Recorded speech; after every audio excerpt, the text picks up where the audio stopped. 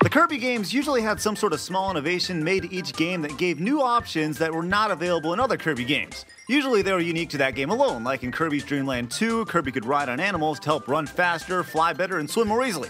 Kirby Superstar was actually 8 games combined into one awesome one. But when you get right down to it, shouldn't Kirby games just be about eating everything in sight? Yes.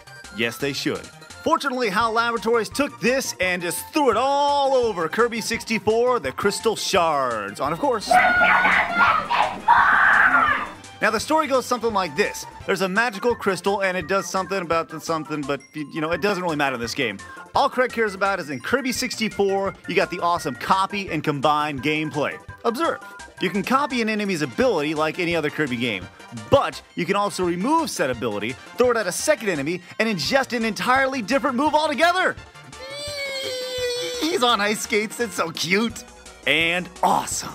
This is by far the most fun aspect of the entire game, so don't even worry about the rest of the crap. Just trying out the different combinations and seeing what you get is totally a good time.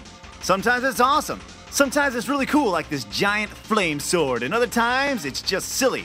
Like, take a guess at what you get when you combined ice and electricity.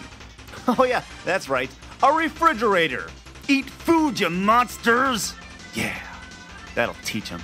However, there is one combination that is by far the most what the hell is going on worthy of them all.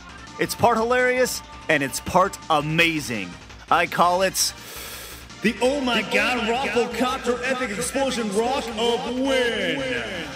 All you need to do is combine the rock powers with the electricity powers and you've got one amazingly cool weapon that destroys all. And that, in a nutshell, describes what makes the Crystal Shards such a fun game to play. You know, after toying around with the 35 different combinations available in this game, I wonder what I'd get if I started combining random crap together.